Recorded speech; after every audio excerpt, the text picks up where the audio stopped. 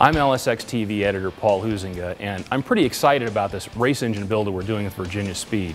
Now, this is a little different than stuff we've done in the past. We're not just going to be putting together an engine, putting it on a dyno, and showing you some big number. We're actually going to be running it in competition. That's what the car behind me is all about. It's a 4th gen Camaro chassis that's all set up and ready to take the engine. And that's what we're going to be looking forward to in the next few months.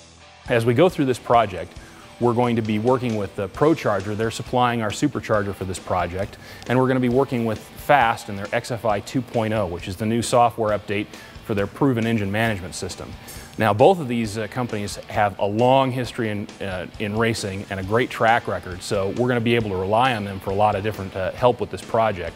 One of the things that's really cool about what we're doing with this is the fact that Virginia Speed is going to be giving us a behind-the-scenes look at a lot of the tips and tricks that you don't normally get to see in an engine build like this. They're kind of taking the covers off of their skunk works so that we can have an inside look at all the little details that get you 1 horsepower here, 2 horsepower there, and help you win races. Well, you're not watching this to see me talk. Let's go over to Sean Miller at Virginia Speed and get a look at this engine.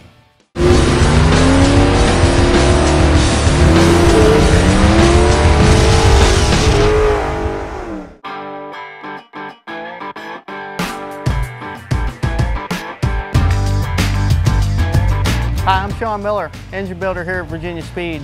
If you don't know about Virginia Speed, we're a performance retailer in Virginia Beach, Virginia. We do engine builds, sell parts, performance bolt-ons, just about anything you can think of for a performance or race car.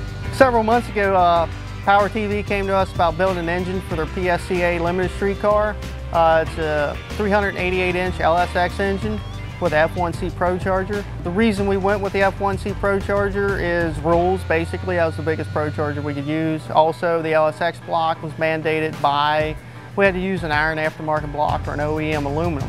Some of the design features in the engine is the LSX block, of course. It's a great piece. Made 2,500 horsepower with them in turbocharged applications, so we're definitely overbuilt there. Lunati Pro Series crank. I don't need to say much more about that. One of the best there is. GRP rods, JE pistons, trip flow heads. We rolled those from 13.5 degrees to 14 degrees so we could fit within the rules of 1 degree within the factory 15-degree valve angle. We got Jesel came on board with their long pivot rocker arms, belt drive, front mount distributor, lifters, and push rods. Holley high ram intake manifold. It's one of the first ones out there. It was actually designed for an LS3 intake port, but we're running cathedral port heads, so we had to do a lot of work to that thing to get it to work right. It's a great piece though. It really came through nice. I'm really happy with it. We got the Fast XFI 2.0 system, which is fairly new for them guys, but once again, they outdid themselves.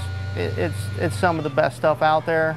ProCharger intercooler. We had to do some modifications to it to make it work in the car good.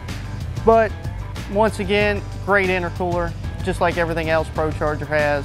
Basically, we got all these great components in this engine. It's easily able to handle 2,000 plus horsepower. We're only using maybe 12 or 1,300 horsepower, but it's way overbuilt, top of the line pieces that you'll find in every high-end race car. Stay tuned and check out our other video segments to go a lot more in depth into these components that we just touched on.